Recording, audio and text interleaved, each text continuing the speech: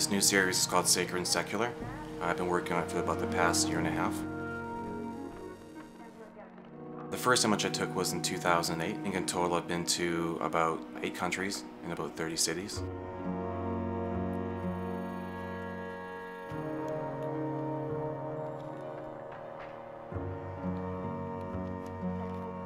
It's sort of a distillation of everything I've been doing since the year 2000. The format of the earlier drift work kind of formed the foundation, the structure for the images, and the techniques that I used in the Shorelines work, the long exposures, and the early morning evening shots were sort of combined to create all the new work.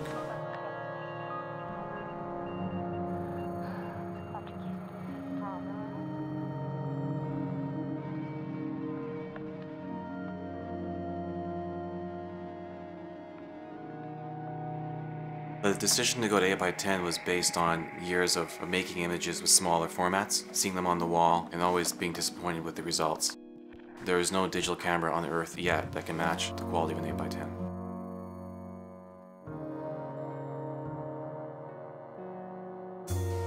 I've taken photographs my whole life. So the first image of the series was done in 2008, and I think when you put it for the public, and when people sat on that image for about a year and a half, in a way that tends to make the work before starting in on this series again in Vancouver, eventually working my way around the globe to about 8 countries and about 30 cities.